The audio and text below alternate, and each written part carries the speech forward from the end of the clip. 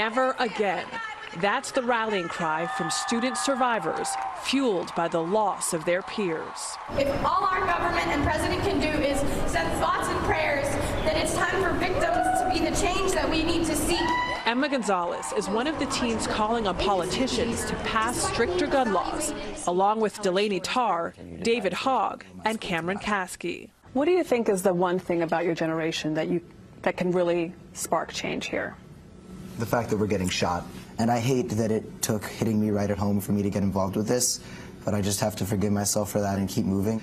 The thing is, as much as I would love to be worrying about prom dresses and college acceptance letters, in my mind, I can't think about anything now except change. All I can think about is those 17 faces.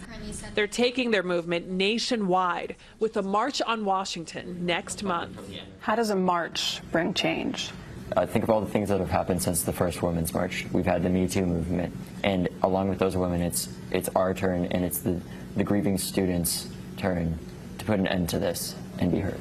We are going to make ourselves so loud, so brazen, that they won't be able to ignore us in the White House. This is all about gaining a platform so that we can discuss with them, creating common sense gun laws and stricter gun legislation. We want assault rifles off the market.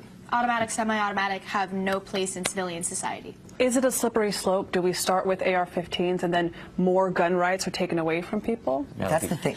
We have a right to live. At this point, what does it mean to have rights to have guns? What we're on right now is a slippery slope that we're getting to the bottom of. This needs to be where we stop and we start to stand up.